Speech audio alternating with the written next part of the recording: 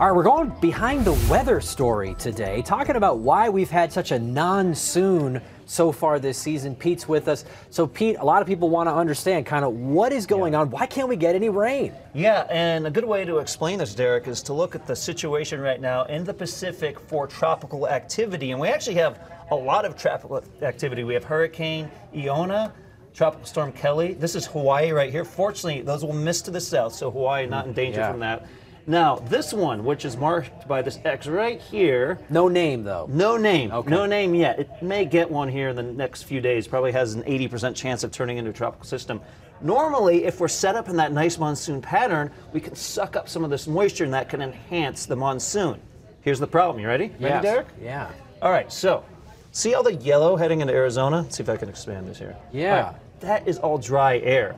So we've had this expansive area of high pressure to the east, and when it's in that position, we've had this dry flow from the southwest, so we get all the yellow dry air. And here's the activity I was showing you down here. This is what we want, right? Yeah.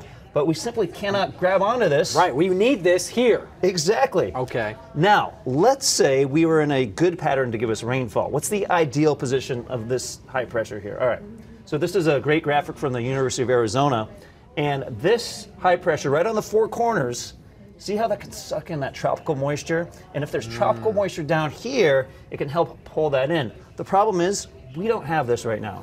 So this is sort of our little like Hoover vacuum. We need the vacuum over the four corners to suck up that moisture and get it to Arizona. And right now, the vacuum is like way over here somewhere. It is not acting as a vacuum at all. And by the way, I love the vacuum analogy.